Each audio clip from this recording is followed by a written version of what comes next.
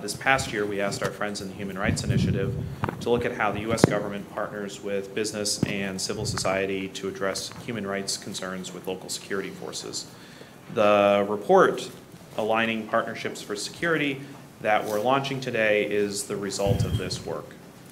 As most are probably aware, there has long been a belief that this country's economic and security interests are in tension with our values, despite a significant body of evidence that suggests democratic societies are more peaceful and better partners.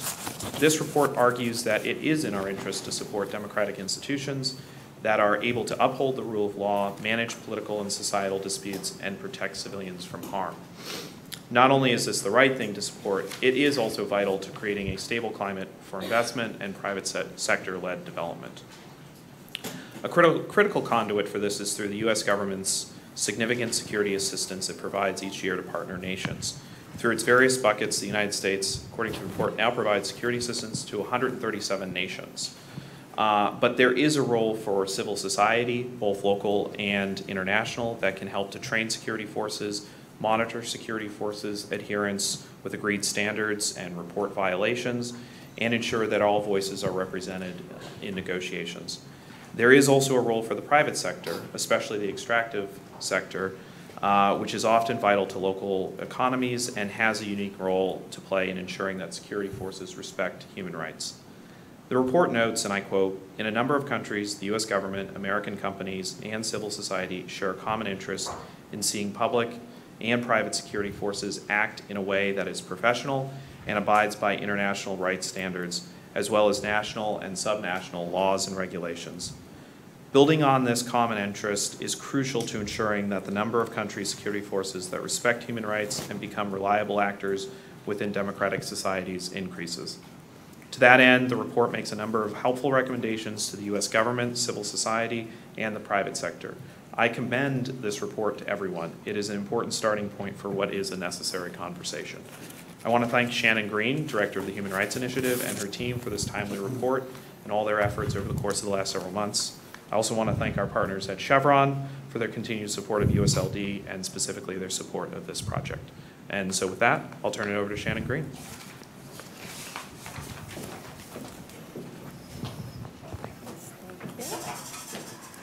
Thank you, Connor. To amplify what Connor said, we're very fortunate to have you all here today to roll out what I think is a really important report, and which is really the culmination of about a year's worth of work on this topic.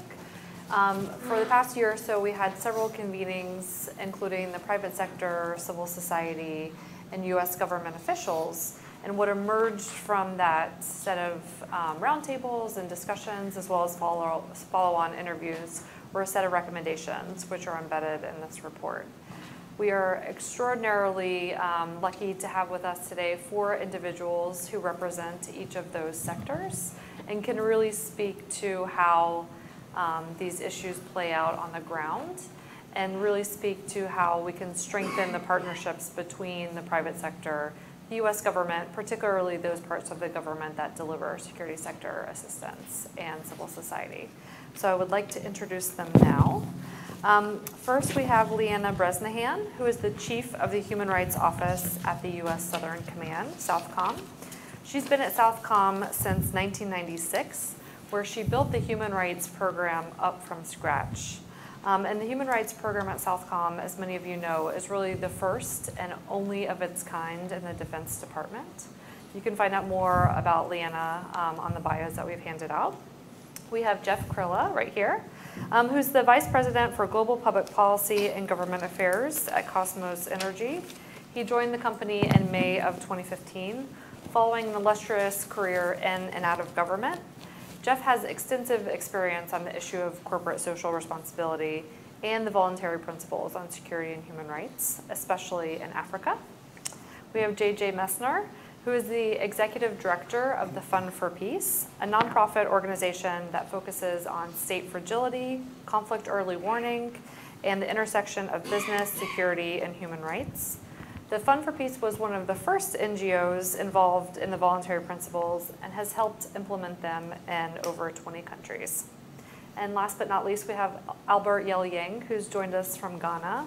He is a trainer and expert in peace building, conflict transformation, human security, early warning, and response. And he conducts studies on conflict, security, and peace. He is also the National Network Coordinator of West Africa Network for Peace Building Ghana, WANEP, which has been involved in implementing voluntary principles in Ghana. I can think of no better people to discuss how we can strengthen these partnerships and enhance security forces' respect for human rights than these four individuals. So please join me in welcoming them to the stage. Anywhere in particular? Yeah, also in the middle. You guys can sit wherever you want.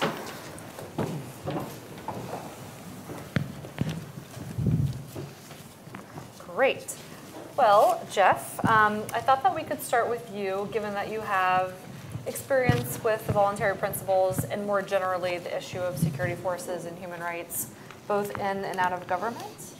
I was hoping, given your current perch in the private sector, that you could talk about how the private sector approaches and thinks about human rights and security, and why from your perspective, the voluntary principles are so important. Great. Well, thanks, Shannon. And first, just a real quick thanks to CSIS, to you and to Julie, for all the hard work you put into this report. I think a lot of what we're going to talk about today is about transparency, is about getting the word out about initiatives like the voluntary principles. And I think this report not only is well written, but is helpful for folks that are not familiar with the VPs to get a good grounding in what is an important initiative. Despite the fact that they're 17 years old, right? Well, that is a little bit of a shame and a challenge, but we can also talk, I'm sure we'll talk about a lot of what's been done, because there has been a lot of progress. And I'm proud to be up here representing the private sector, because both our company, a number of very active extractive companies have been very engaged for many years. Many thanks to Chevron also for supporting this effort. They've been certainly a key player in all this as well. So to get to your question, sort of the private sector, how are the voluntary principles viewed? When it comes to Cosmos, or it comes to the private sector writ large, we're always looking for ways to minimize risk in our engagement globally, especially in some of the more challenging environments in which we operate. Cosmos is an oil and gas exploration company, works mainly in West Africa. And we work in some challenging environments. And to be honest, the oil and gas sector doesn't always have the best of reputations. And we work in some challenging environments that historically oil and gas companies have had not only challenges in operating there, but they've, some cases, been part of the problem in environments in which they operate. Part of it is the business model, and part of it is a lack of understanding of the environments in which they operate. And that brings us to the voluntary principles. When you talk about managing risk, one of our biggest areas of risk is often around security. And for us to be able to have a framework, such as the voluntary principles, a framework that allows us to understand how we train our contractors, how we engage with local security forces, how we can engage with local communities. I think it's very important to have a framework that is recognized globally, and that is one that has been created by a coalition of businesses, governments, and very important civil society players that understand the regions in which we operate, the communities in which we operate, and have helped put together a structure in which we can engage on some very important issues. And I would say, for us, the voluntary principles allow us to look at a community, look at a country in areas that we could look to sort of minimize conflict, and in some cases, if we're not working appropriately, to exacerbate conflicts that already exist or could exist by our operations in that region. And Jeff, some of this is covered in the report, being that this is one of the major topics. But in your estimation, how can the voluntary principles be sort of strengthened in this day and age, or how can awareness be raised about the kind of platform that they offer? Sure. Well, part of it is education. As I said earlier, the report is helpful, but it's only one step. The initiative's been around for 17 years now. How do we improve its track record? How do we get the word out, but also work on its implementation?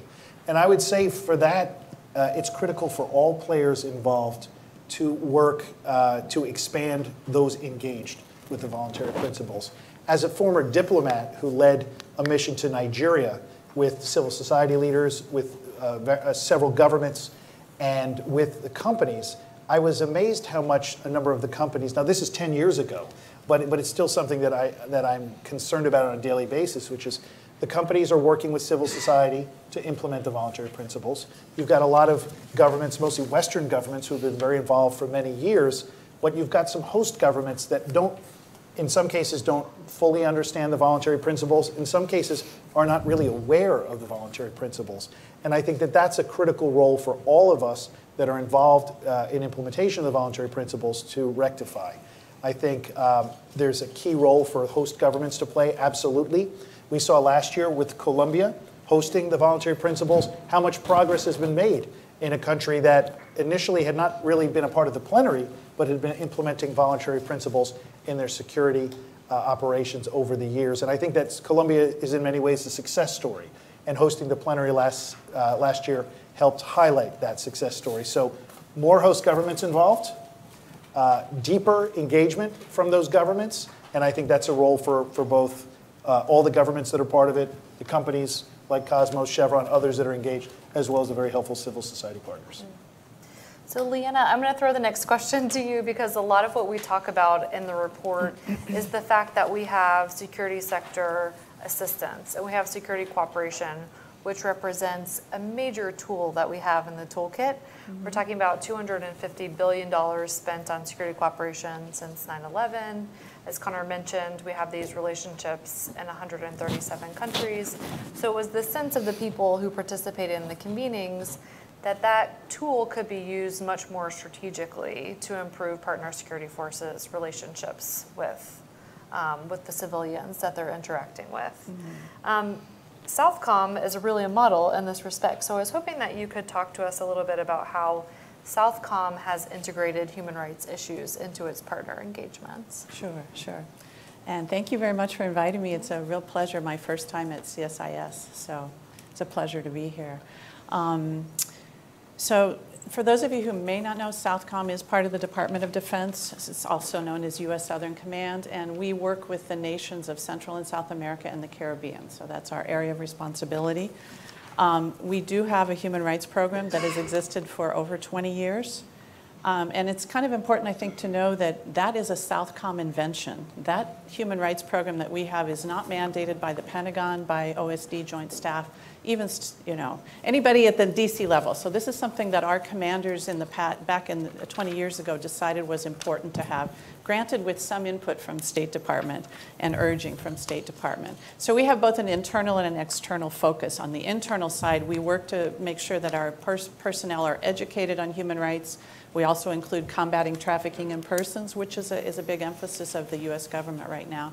And we work to integrate human rights into everything that Southcom does, including our component commands and our joint task forces. But that means integrating human rights into our plans, our strategies, our policies, requiring annual human rights training and combating trafficking in persons training for our own folks, and advising our leadership so that they are prepared to discuss human rights in their meetings with counterparts when they travel down into the region.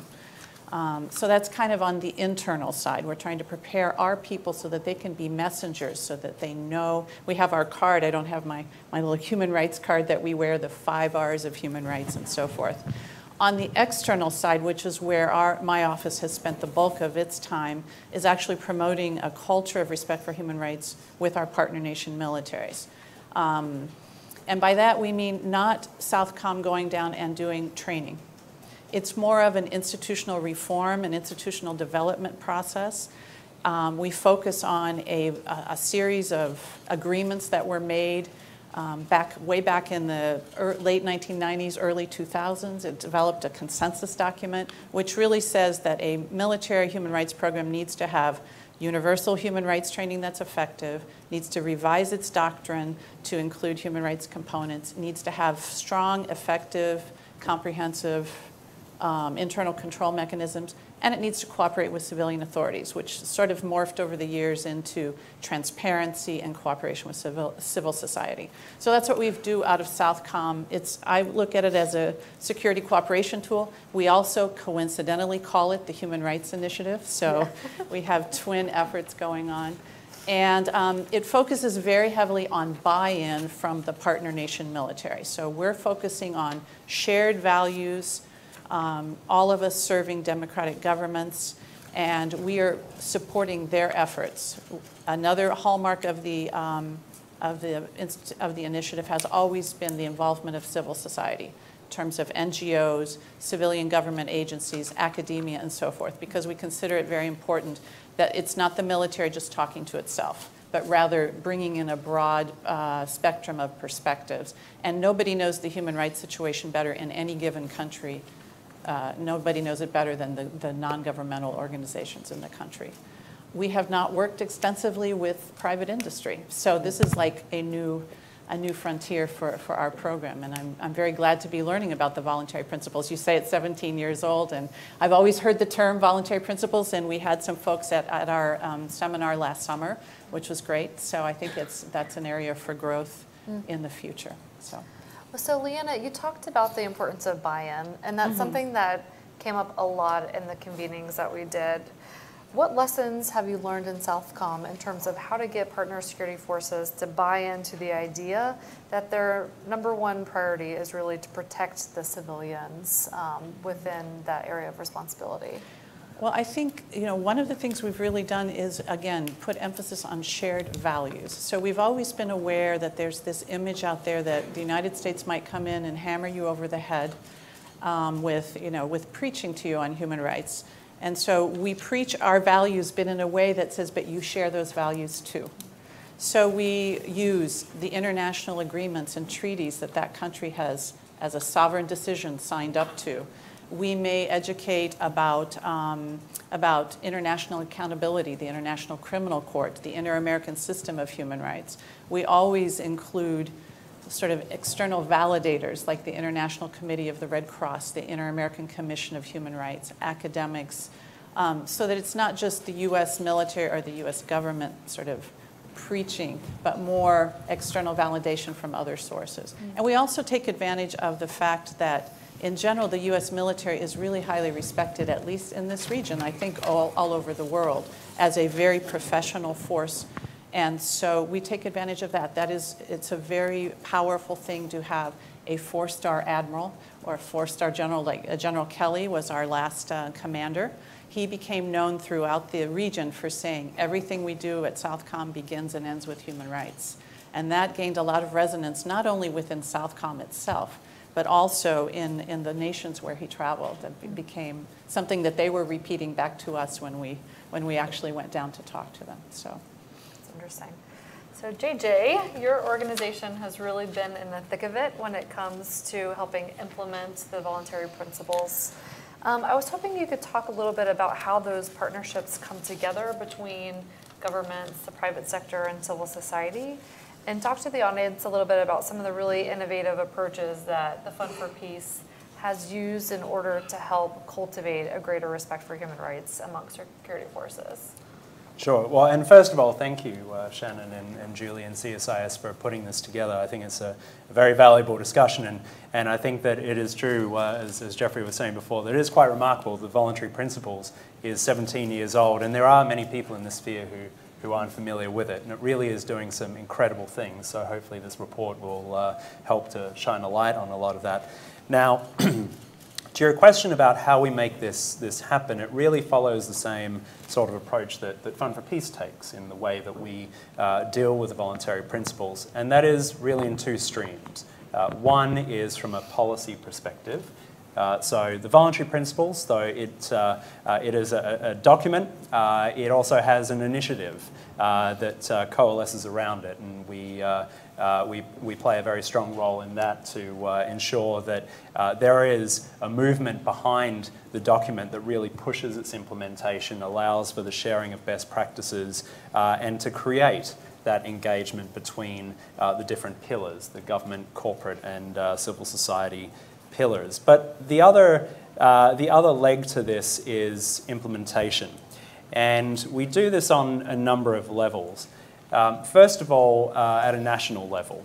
So we use the voluntary principles as a tool for engagement, and specifically through activities, but also engaging with stakeholders on the ground. Now, at Fund for Peace, we've done this in Indonesia in the past. We're currently doing this in Ghana with our friends at OneUp Ghana. And there are other organizations who are leading similar efforts in countries like Colombia and Peru and Nigeria, among others. We also will partner with companies directly. Now, not every NGO will do this, but there are NGOs within the voluntary principles, including the Fund for Peace, that really do view this as an incredibly impactful way of ensuring that human rights are respected by companies. What better way of trying to help ensure that than actually putting some skin in the game and helping companies who do want to have positive change within their operations really get from A to B. And finally is engaging directly with the security forces themselves. Again, not something that every NGO will do, but through providing assistance on training programs for security forces that focus on responsible security and professionalism and better engagement with communities. We often say that when it comes to security forces, the importance of training and the importance of professionalization is key because when human rights abuses occur through the deployment of security forces, it's very rare that you get security forces waking up in the morning and deciding, I'm going to go out and commit some human rights abuses today. Now, sometimes sure it happens, but many times it comes down to poor training, poor communication, poor leadership, poor protocols. And so if we are able to address some of those issues through this sort of engagement and this level of implementation, then hopefully we can ameliorate some of those. But when we talk about implementation, I think it's important that we actually say what we mean by implementation. And first of all, what we do is we work with all actors. And the fact that we work with companies, the fact that we work with governments and civil society is really the only way of making sure that every view is addressed and everyone has a seat at the table and can really make it work. The term buy-in has been used a number of times today already, and that's key because everyone has to have some sort of stake in the process for it to work. And so we do this in a few different ways. The example with Ghana that I'm sure Albert will go into a little bit more depth on soon, what we try and do is really multifaceted. One is to look at the regional level. We find communities that are affected by extractive industry operations. So the program that we have in Ghana focuses on 6 regions around Ghana, 4 that are affected by mining and 2 that are affected by oil. And what we do is, first of all, a program of education of the stakeholders within the community. What does the nexus of security and human rights mean for them? What do the voluntary principles mean for them? What can they do as a community based on that platform? And more importantly, how can they actually positively engage with companies? Because many of the conflicts that occur between communities and companies often originate from a breakdown of communication, whether it be misunderstanding of expectations or perhaps an inability to air grievances. This is often a source of conflict, and we try and create a platform that really allows for that. And then we take it to a national level where we allow the communities a platform to not only engage directly with the companies, but with their own government as well. And when we talk about a national action plan for countries when it comes to the voluntary principles, like for Ghana, it's imperative the local communities actually have a direct line to their own government on this, and it's a two-way street. Because what good is a national action plan if a government, and I don't want to single out Ghana, but just as an example, if the government in Accra doesn't understand directly what the interests of communities in the various regions are. And this is the way of basically ground truthing policy. And another example of the kind of work that we do when it comes to implementation is a project that we had in Cameroon some years ago, actually with Cosmos Energy, where there was a concern over the potential effects of military forces in and around communities as part of those operations. And so we identified the training, the professionalism aspects as being something that we needed to address. And so we set about helping the Cameroonian military on building a training curriculum that actually addressed human rights and was fully integrated into their own training.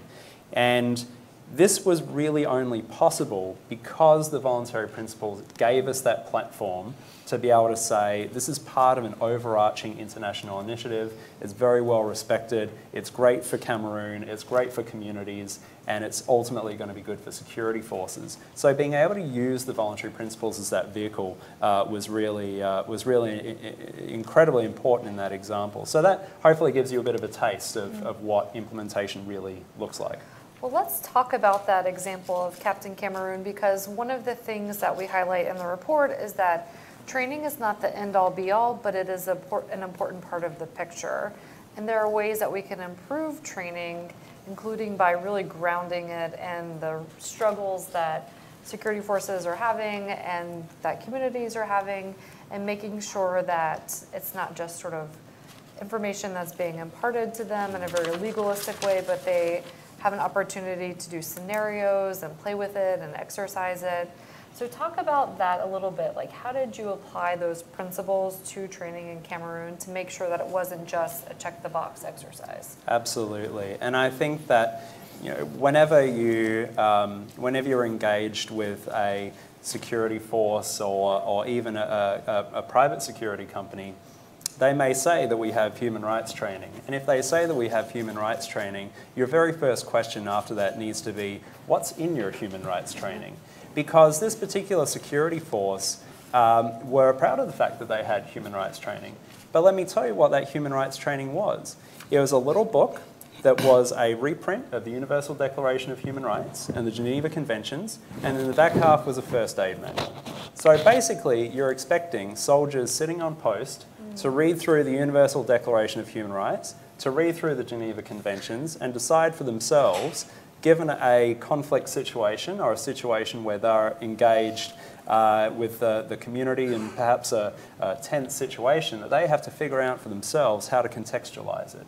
And so what we did was we focused less on the human rights aspect and much more on respect for the community, how to de-escalate conflict. Because ultimately, those practical tools are going to be far more critical at the end of the day for these soldiers, because in the heat of a conflict situation, everyone falls back on muscle memory.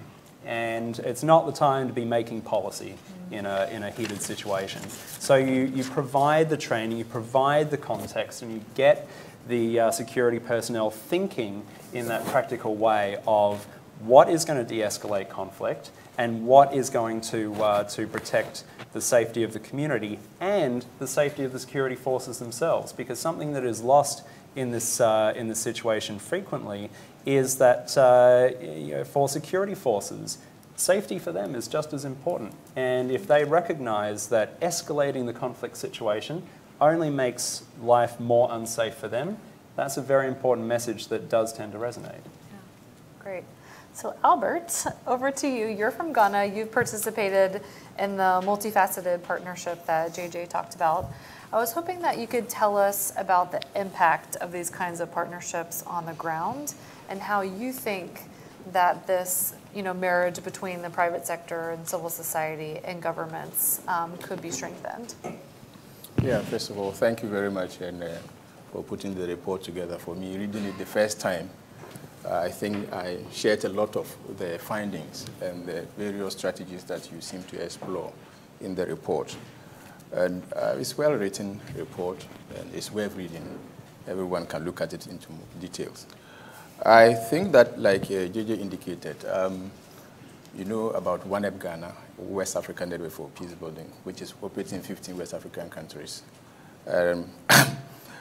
We have been partnering with the Fund for Peace in the implementation of this, the voluntary principles in Ghana. Just for you to know that the Ghana government joined the VPs in March 2014.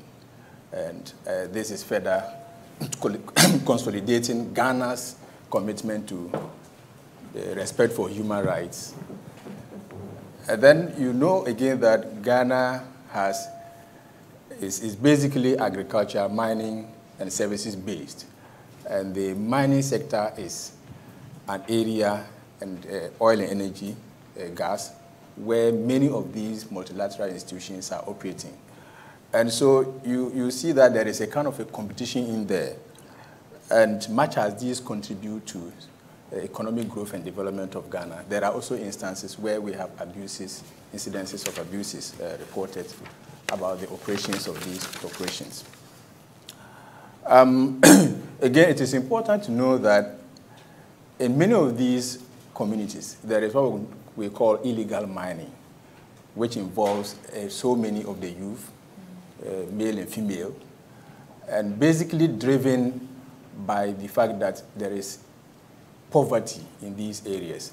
And so it pushes these youth, male and female, into the operations of, the mines. And they are involved and further poses security risks for these businesses, governments, the US government, and then the communities as well.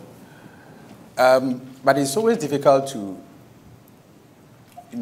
ignore them, because you have to look at this nexus, and especially where the issue degenerates into an issue of into a kind of a relationship rather than content. And so the mines, for instance, the Anglo-Gold Ashanti has operated in Ghana, Boise, for over 100 years, and it seemed to be part of the community. So decoupling it anyhow can further degenerate the situation. So it is important to look at it in a relationship perspective rather than content, where you just say, okay, ignore it. And so in some of those instances, you realize that operations are stopped. Then there is huge loss to the investments of these operations. It affects the government of Ghana because royalties are diminished. And then sometimes you see that even employment that youth in particular would be agitating for is lost. So there are, this is the context we can look at. Now, you talk about the impact. Since our operations with the Fund for Peace in Ghana, we've realized that there has been so much dialogue, trainings and dialogue from the community levels. These have fed into national level dialogues, which involves a multi-sectorial participation from various departments and ministries, mines, Chamber of Mines, Minerals Commission, Attorney General, Human Rights Commissions, and all of those institutions. And there are also, again, support. The US government supported the Fund for Peace and AFRICOM to facilitate a dialogue for the Ministry of Lands and Natural Resources in Ghana. And this further increased the understanding of the VPs amongst the various departments that are related to VPs. And it has increased further collaboration and partnership among these groups. Now, you would also talk about the respect for human rights that has increased among these discussions. And the creation of peace and stability within these areas, within the operations of the mines, definitely has a kind of impact for the operations, businesses of the US government. You know that if these communities are not stable, then obviously there is high risk for these businesses. And an enabled environment will sustain their operations and increase impact. We also have been working with the Kofi Annan International Peacekeeping Training Center, which the US government is supporting strongly in partnership with the government of Ghana and AFRICOM, to develop standardized training models that they will implement or run at the Kofi Annan International Peacekeeping Training Center for the rest of West Africa. And indeed, I know that once it started, everybody globally can participate in those trainings. So basically, these are some of the impacts that we can observe based on our engagement in Ghana. That's great.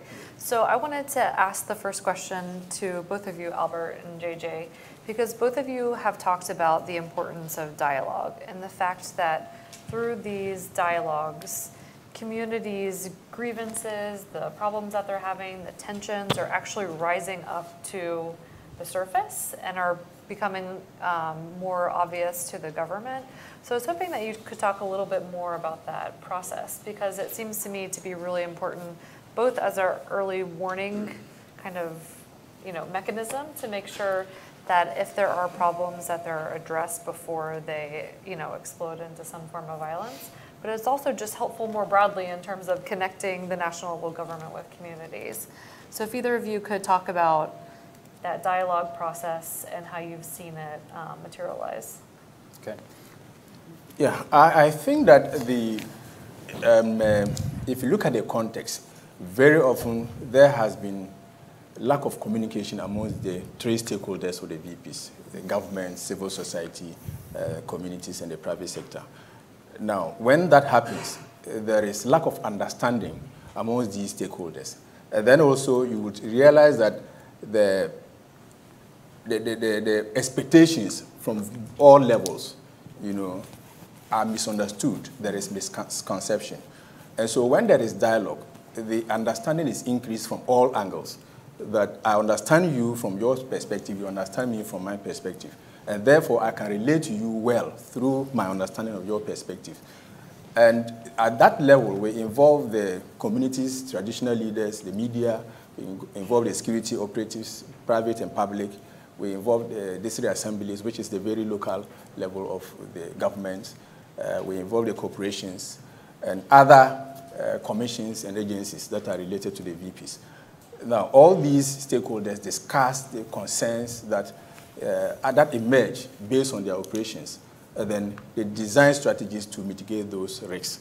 Now, that is very important because it reduces the level of vulnerabilities of all these stakeholders, and therefore they are able to chart a common path towards ensuring the respect for human rights and security in those communities that sustain business operations. And I think a couple of things I would add to that is, first of all, I think it's important to understand, especially in the context of this report, what the role of external intervention is into these sorts of processes, because the project that we're very fortunate to be partnering with WANEP on in Ghana is funded by the US State Department. And I think that it really takes sometimes that external intervention to catalyze these sorts of dialogues, because having an external actor come in and provide this platform where it may not have existed before, because for a community to be able to engage with one company operating in the area, it might be possible. To engage with a whole group of companies operating in an area, that's a really heavy lift for a local community. And so to be able to provide that platform, sometimes it does take an external actor. And that is, I think, why it's so important that governments like the US really do put resources into those sorts of programs. But there are, I think, a couple of really good examples about the sort of dialogue that we're talking about. One is, as Albert talks about, the clarity and getting past misunderstandings. There's one issue that has come up in our regional dialogues about the conflicts between offshore oil drilling and fisher folk. And so you have fishermen who are fishing in waters where they've fished for their entire lives, their fathers fished there, their grandfathers fished there, and now there's oil exploration right in the middle of that area. Now, I don't know if many of you are aware of this, but when you put an oil rig into the water, some of you might think that, well, that means that the fish all disappear. But it actually is the reverse, because the rigs tend to create artificial reefs whereby the fish are often attracted to the reefs and to the rigs, and also the lights around the rigs even attract more of them. And so there's an incentive for the fishermen to go into what are restricted areas, because that's where all the rich fishing is. And sometimes when you have the Navy or the Marine Police going out and shooing away the fishermen, it's not always apparent to the fishermen why they're being shooed away. This can create conflict. And so to be able to have a platform for dialogue where you have the company, you have I actually met the chief fishmonger, which is a position, and have the fishermen, have the Navy, the Marine Police, sitting in the same room, around the same table, actually discussing, this is why we're shooing you away. And the fact that you're using explosives to fish, that's a really bad idea around an oil rig. Those sorts of things are really important to impart, and without that platform for dialogue, it can be really missed. The other thing too that I would point out is these kinds of dialogues are really useful for bringing in, say, non-traditional actors, because in much of the discussion of business and human rights, we focus very much on Western companies, so American companies, European companies. And one of the really remarkable things about our program in Ghana that I certainly wouldn't have expected at the beginning is within our dialogue, we have a Chinese mining company. We will soon have an Indian mining company. And yeah, there is some discussion on business and human rights with companies from these countries, but it's rare. And so being able to have a platform that draws in, from a business and human rights community perspective, what are a little more non-traditional actors has been, I think, a real milestone as well. Great, and then you want to say something else? Yes, well, not something else.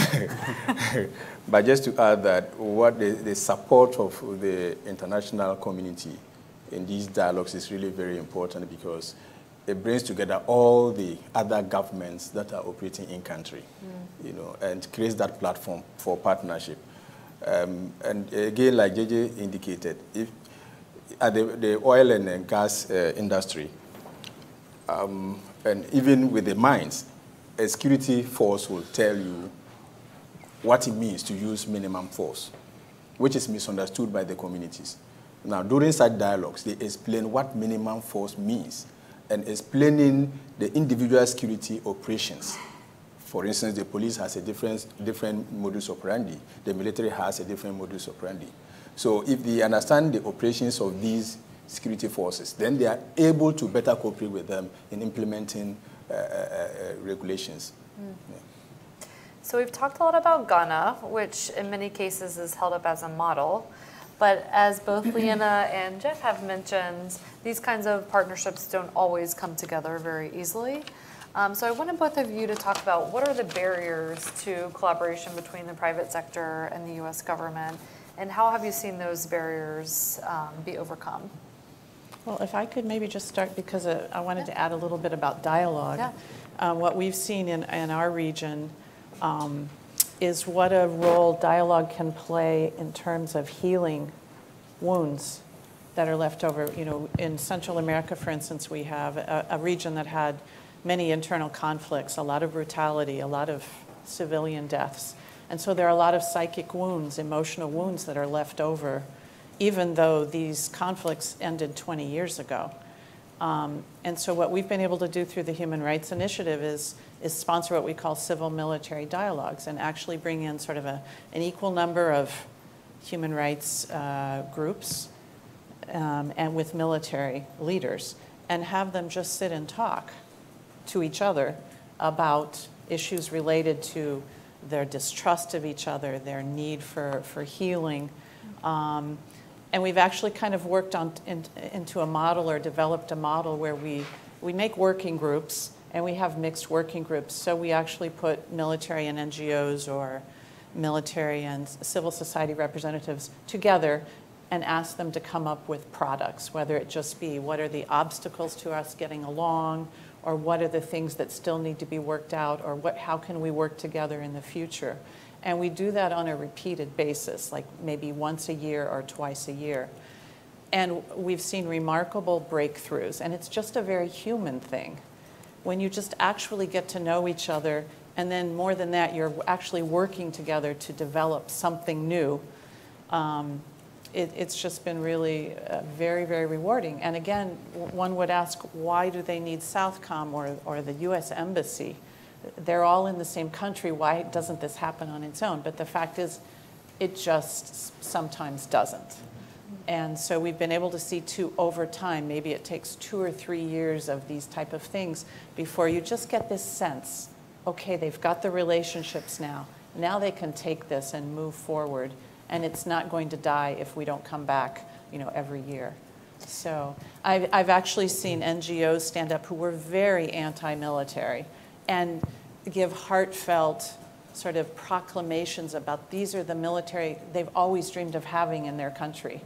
I've seen colonels cry in public, not saying, I never understood before how my force that I'm so proud of is seen by civil society. So just wanted to say it's been a very powerful tool for us and might be able to be replicated in other areas. And on the issue of the private sector, you mentioned that there was this conversation around the VPs last year. Right. Clearly, there's a lot of engagement with civil society. Mm-hmm. Why do you think that the engagement with the private sector has lagged behind? In our AOR? Yeah. I think it's just been a lack of awareness, and because our model has been more to work with the local governments, both government and military. And our natural outreach was to human rights groups. Mm-hmm. So, Yeah. more to follow. Yep. And Jeff, what have you seen both inside of government and on the outside? Well, I'll start off with my first experience in government at the State Department, which was working in the Democracy and Human Rights and Labor Bureau. And I think it goes to the heart of our sort of challenges here in that when you have a framework like the voluntary principles, you hear security and human rights, and people say, okay, let's talk to the Human Rights Bureau. Well, that's great. It's fantastic. It's a good place to start. But if all your knowledge in the State Department is in the Democracy and Human Rights Bureau on this important initiative, you've lost, Yeah. or at least you've got a bigger challenge ahead of you.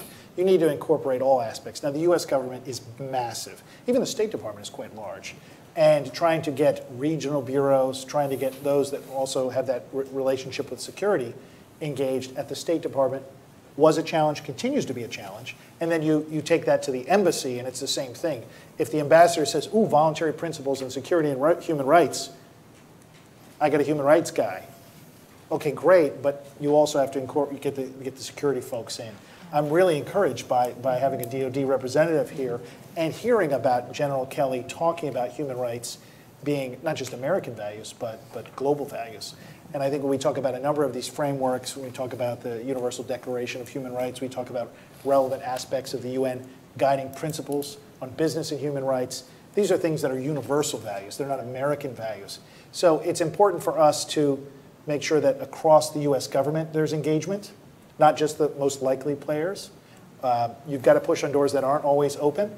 And I think it's good to hear DoD engaged. From a private sector perspective, we also don't always speak military.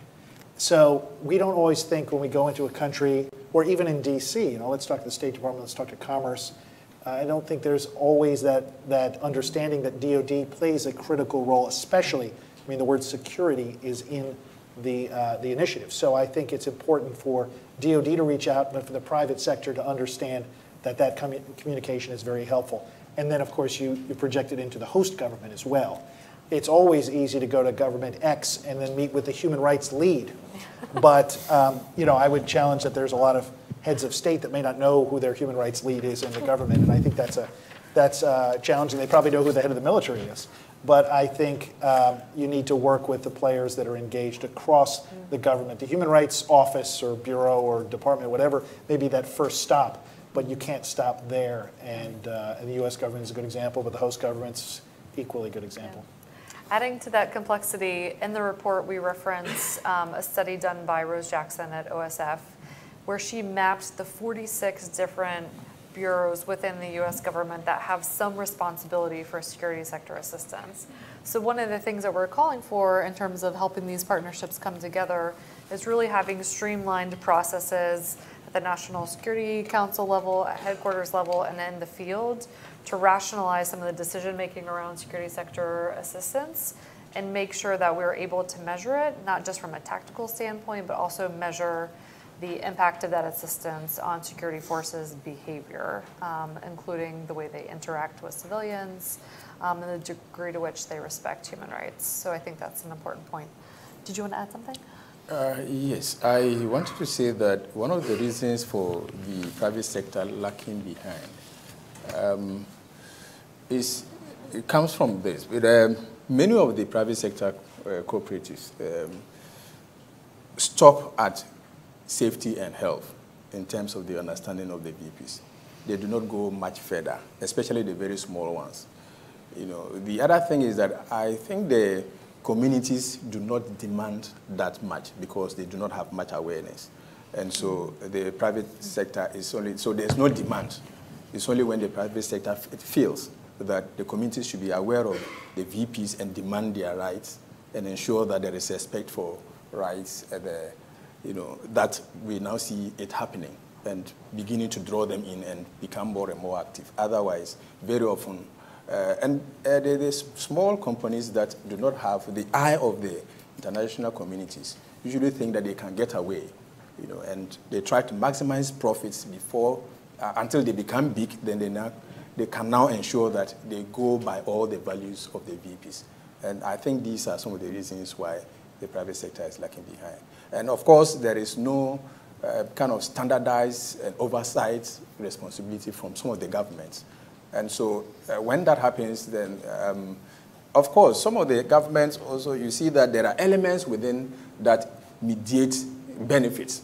And so the private sector can get away. You know, and these are some of the challenges or the reasons for which the private sector might still be lagging behind.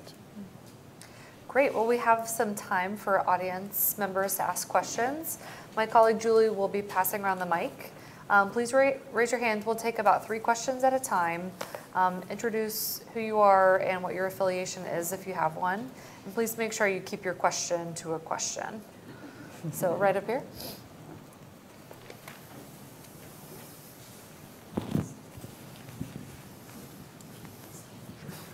Hi, I'm Jim Michael. I'm an advisor here at CSIS and consultant. I had a definitional question. You have these voluntary principles. Over here somewhere you have the Extractive Industries Transparency Initiative, and I wonder if there's any linkage or connection between these that perhaps can give credibility to the private sector that is engaged in dialogue under the voluntary principles. I just wonder how these interact. Great question, yeah. So the voluntary principles are relatively narrow in focus in the sense that they deal really only with security issues as they pertain to human rights. Now, that's not to say that there's no linkage whatsoever because even within our project in Ghana, even though it's very much a project driven by the voluntary principles, we do have a component of it that focuses on revenue transparency. Because you know, when you look at security issues that manifest themselves in the extractive sector, you know, 90% of security issues were at one stage a social issue or an economic issue or a governance issue. And so from that standpoint, there is the natural linkage between an initiative like the Voluntary Principles and EITI. They're just at different stages of the process because if you can address issues like revenue transparency, then that is in itself going to de-escalate conflict for communities that are concerned about that. Yeah. So that's where the linkage is. They are related, but at different links in the chain. I think that gets back to the point that Albert was making in terms of a mismatch between expectations. So if communities think they're going to be getting one thing and in reality they're getting something else, that can be, you know, a flashpoint for conflict. Well, and also to add to a point she raised earlier, if you look at it, the involvement of governments, the U.S. government, and then the in-country governments, will lead to policy reviews that will address some of the structural issues at that level, at the lower levels. And then, as JJ indicated, these will minimize the risk that operations will face. Yeah. Okay. Jim, Yep. I think that was, I'm glad you raised that point, Jim, about EITI, because I think all of these mechanisms can be used not only to practice for companies that are already part of the initiatives, but I love the idea of a future where the host governments are using these standards to interview companies coming in to work in their countries. I was in Liberia last year, and I went to meet with President Ellen Johnson Sirleaf, who I've known for many years, but only recently did I connect with her in my new capacity now with Cosmos Energy. And she said, we're very interested in engaging with companies like Cosmos because we know you're committed to EITI, to transparency. She had like basically chatted with other heads of state and knew about our operations in West Africa and our commitment to EITI. And I was inspired on so many levels to think this is a head of state who's doing their homework and is committed to initiatives. Now, what happens if a Chinese company or another company or another American company that's not part of EITI comes in? I hope they get the same question. And I hope that that company then looks into these initiatives and joining these initiatives. So I'd like to think that years down the road, maybe not that many years down the road, we can see this as a metric that, that host governments could say, are you part of these initiatives? Because we're committed to them, are you? Yep, a hand in the back. Hello, Johnson Yuan, Youth Fellow at the National Endowment for Democracy. So the voluntary principles is, as JJ said, is engagement tool to different stakeholders. And so like 6 years ago, the business and human rights working groups in United Nations, they identified 3 pillars to achieve business and human rights, which is to protect, to respect, and for remedy. And for protections and remedy, it's more pointed to a regulatory framework that victims of human rights violations can hold the actor accountable. And like in France and Switzerland, they are starting to have debates and discussions on whether the government, the host country government of multinationals company should hold those companies accountable if those companies didn't do enough due diligence work. So I would like to ask that, when do you think is the right timing for private sector to take a step further and forward to combine with a more regulatory mechanism rather than just staying in voluntary principles? Thank you. There was another hand in the middle. Yep, right there. Steve Mosley with the United Nations Association, the Alliance for Peace. This has been a very valuable and a happy discussion. I'm particularly interested in the relationships that you've described very much. It also comes on a sort of a fateful day because tomorrow the new budget for FY17 will be at least begin to be presented, and it's said to have a $54 billion increase in mainly hardware orientation for the Defense Department. And yet we've been very pleased to see, on the very subject you've been talking about, a modest but continuing growth curve up on peace building and the relationship building between the Defense Department, State Department, private sectors, and NGOs, and not just as you described it, very, very positive. Is CIS's report, on which this is based, has some very practical, down-to-earth recommendations on resource development, on collaboration, on building budgets in the peace building area. Could you talk a little bit in the new era, in the new administration, where CSIS and you and your advocacy, you think you could support these principles going forward and help build the kind of models that you talked about in Southcom to other areas? Thank you. Does anybody want to start with a question about whether there is a need and when is the right time for more of a regulatory approach? Yeah, I can take that. I think perhaps one of the biggest mistakes that the voluntary principles made at the outset was calling itself the voluntary principles. Because you know, no company is necessarily compelled to implement the voluntary principles. But once you've committed yourself to implement the voluntary principles, you have publicly declared that you are going to implement it and you are going to be held to account for your implementation. Now, I think what has really signified the success of the voluntary principles is, sure, it's a voluntary initiative. It was created for the oil, gas, and mining sectors, but now it is implemented by companies in construction, in agriculture, transportation, renewable energy. All these other sectors for whom it was not designed for are implementing it.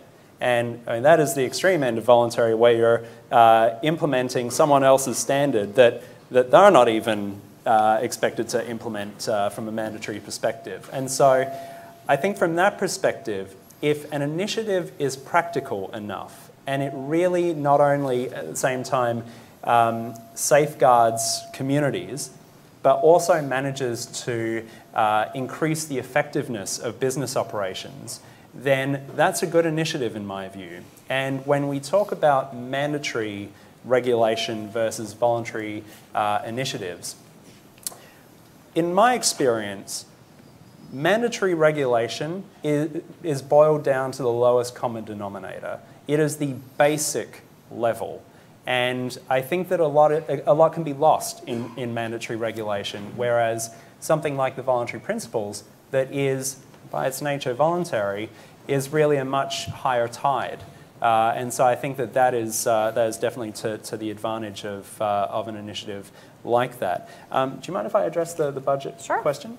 And to the second question on the budgetary priorities of the new administration, one thing I would say about that is when you look at, again, repeating the fact that the voluntary principles implementation at the national level in Ghana, for example, is funded by State Department.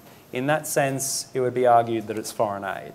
But I think that we need to differentiate in these discussions between foreign aid and charity, because these sorts of programs are making a fundamental difference not only to Ghana, but if we're going to be transactional about it, it's making a fundamental difference for America as well.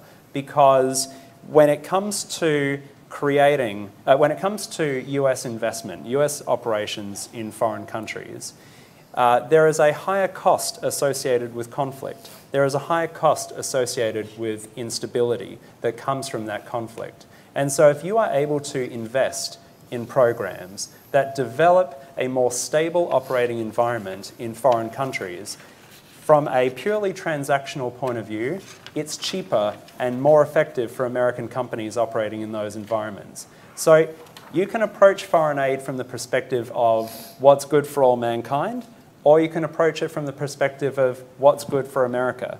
And on both levels, this succeeds. Yep. I agree, and I wanted to add to JJ's position on the budget, which is to say that a lot of the concrete recommendations in this report aren't very costly from a financial perspective. They require political will, and they require a great deal of sort of organizational reform. And what I mean by that, we're calling for streamlining processes and collapsing the number of units and actors involved in making decisions around security sector assistance, and making sure that our security cooperation is closely tied to our interests and our values, right? We're talking about being able to measure the impact of that security cooperation in terms of the behavior of our partners. A lot of that is already entrained because of the 2017 National Defense Authorization Act. So a lot of those reforms are going to be happening. In addition, when we're talking about making sure that we're cultivating those kinds of partnerships at the local level, that's just the embassy using its good offices and its convening power and authority to get the different actors within the country together. So yes, there is some cost, especially, we basically recommended that we have an office similar to Leanna's office in each combatant command, and that would have a price tag attached to it. But since DoD seems to be on the receiving end of additional resources, that shouldn't be too much of a challenge. There was a hand in the back, a woman, yeah. Hello, my name is Erin Marr. I'm a private industry security intelligence analyst, and my question is a direct follow-up to what you were saying about it being cheaper and more effective to implement these things, because I'm going to go into chief security officer and bring this up, and they're going to say, that sounds wonderful, and you say it's going to save me money. They need to be able to see when I say, yes, this is going to save you money. So my question is kind of procedural. Do we go back and look at the data over a 3-month period after we begin implementing these? 2 years, 5 years? In your experience, when do we start to see turnaround? How can I pitch this? Is the proving a negative? Yeah, it is. I think it is definitely proving the negative. But I think from the perspective of how long can we tell that there's been some sort of gain, it's very context specific. From a business operations perspective, what we're talking about here are a lot of real intangibles because, and some of it does, to a degree, depending on the country, require a certain amount of faith in the end result because an initiative like the voluntary principles and the manner in which it encourages companies to engage with the host country on security issues, which are fundamentally a very sensitive issue to discuss with the government. But it also provides a platform for doing so. Now, that engagement, who knows when it will necessarily bear fruit. But it is really the dog that didn't bark because I can think of a particular platinum mine in South Africa that's probably regretting that they didn't have more robust discussions with the South African police force right now. And so, who knows if the voluntary principles could have prevented that situation.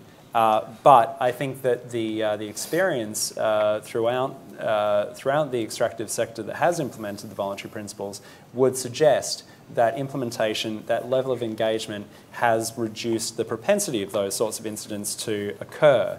And ultimately, when any of those incidents occur, it's going to be an enormous cost for business. So it's like insurance, right? You don't know when your house is going to burn down, but when your house does burn down, you're going to be pretty thankful that you had insurance. Yeah, I mean, I do think we cited an example of the report of Talisman Energy and their investments in Sudan, where they hadn't done some of that work up front, which is called for in the voluntary principles in terms of doing your risk assessment and having those conversations and understanding what the risk profile is.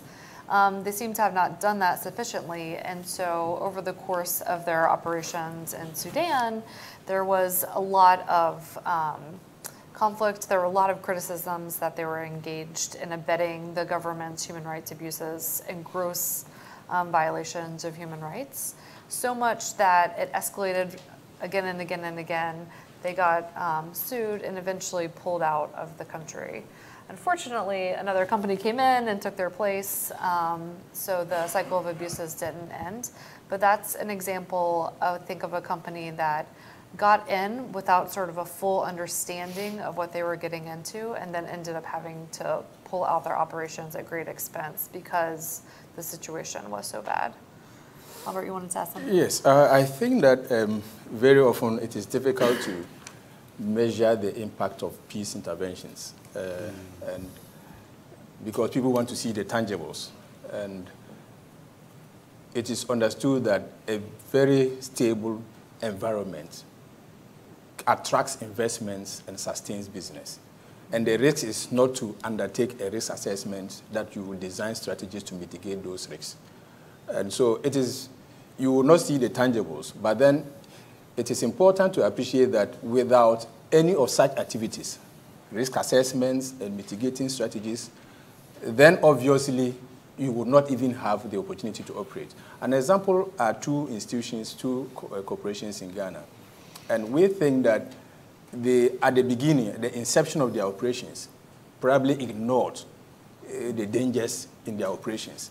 And later on, for several years, they had to spend so much time and efforts engaging public security officers, to sustain, curtail violence, for instance, and restore order in those areas.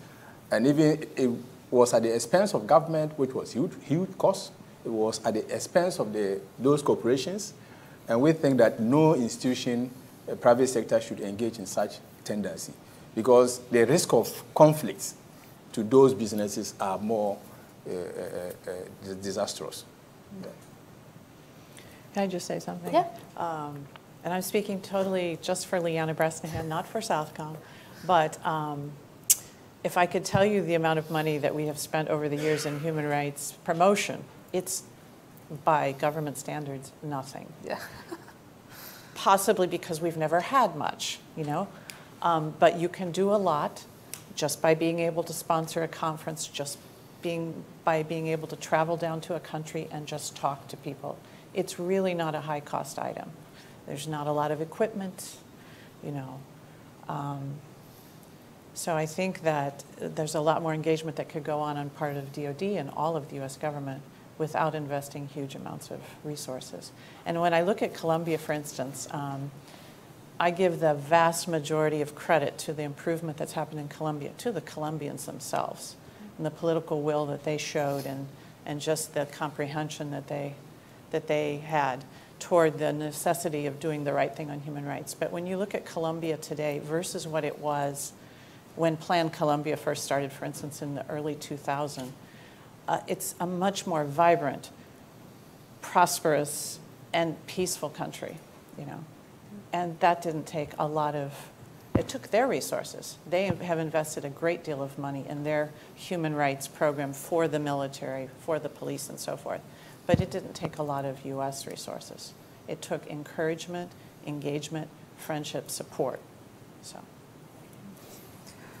I feel like I'm ignoring this side. Were there any questions on this side that I haven't seen? No, okay. And then Quiet side of the there was a house. gentleman over there.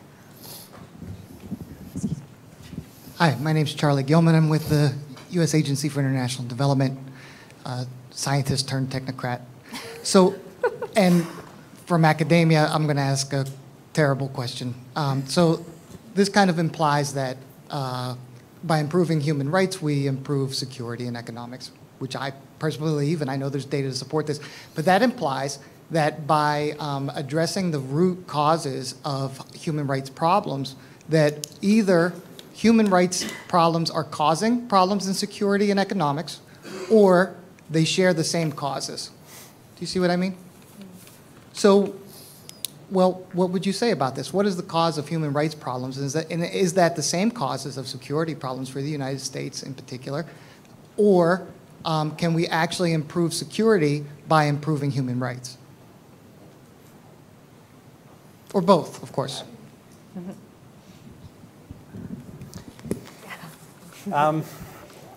Well, I think that you do bring up a good point about root causes, because I think, you know, to contextualize where the voluntary principle sits within the spectrum, it really is the tip of the spear, to borrow an analogy. But yeah, in the sense that, you know, as I said before, you know, I reckon probably 90% of security issues were at one stage social, environmental, economic, governance issues to begin with that created the friction, that created the conflict. Now, you know, when we look at an initiative like the voluntary principles, or just more broadly speaking, looking at security, we can't solve many of those social, governance, economic issues overnight. The issues that can be, in some cases, generational. But what we can do is by making, in many respects, relatively small tweaks to an approach to security, what we're doing is we're recognizing that if conflict occurs as a result of these more socially, economically, governance-based concerns, that security and the response to that conflict doesn't make things worse. And I think that that's really what this piece of the puzzle is really trying to do. Because, you know, without major governance reforms, without major reform to the economy, those things aren't going to change particularly quickly, but we can stop it from escalating even further. Yeah. So I think a good example of that would be, you know, take a protest or a demonstration. You know, a community demonstrates at the gate of a mine. And it doesn't, in that regard, what caused that demonstration in the first place is a whole nother issue. The issue at play right that minute is how security, whether it be the private security guards of the mine or the police or the military, deal with that demonstration. And if that demonstration has a peaceful outcome, everybody goes home, their grievances haven't been addressed yet, but, you know, we can at least rest assured that their grievances are not the security response. That, you know, the approach to their social issues or economic issues are in a whole nother bucket. But at least the situation has not been made worse, and there's not bloodshed and those sorts of concerns. So that's how I would contextualize the voluntary principles in this. Yep, I agree. Excellent. Anybody else? Okay. If not, I'd like you to join me in thanking our excellent guests. We have Liana, Albert, JJ, and Jeff.